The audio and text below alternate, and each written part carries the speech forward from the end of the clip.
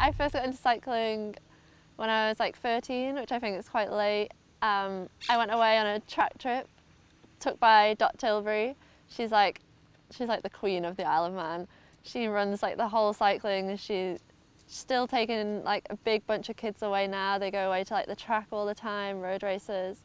And yeah, so I went on a track trip with a big bunch of like kids from the Isle of Man, and I just really enjoyed it and just wanted to carry on from there.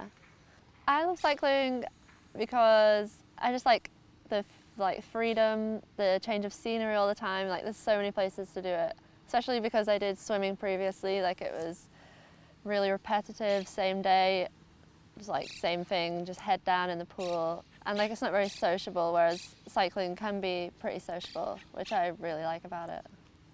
My earliest racing memories would be the Isle of Man, like local crit. That's also run by Dot Tilbury, and they're still going on now too. And it's just a little local crit race down at the NSC, and you race with the lads, and it's just really good fun. My best day on the bike would probably be just any ride in the Isle of Man where the sun's out, which is quite rare, but when it is out, it's just such a nice place to ride. My worst day on the bike would probably be the first time I did Flanders, and like it was just a big shock. The weather wasn't great, and yeah, I didn't make it very far around, and it was just a very sad day out. The race I'd personally most like to win would probably be Strade Bianchi.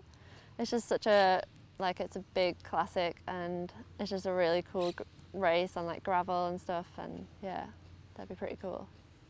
My hopes for this season are just to keep on improving. I think I'm still quite young and like in terms of the age in the peloton, but yeah, it'd be nice to see some improvements, like go back to races we've done before, and then nationals like TT and road race.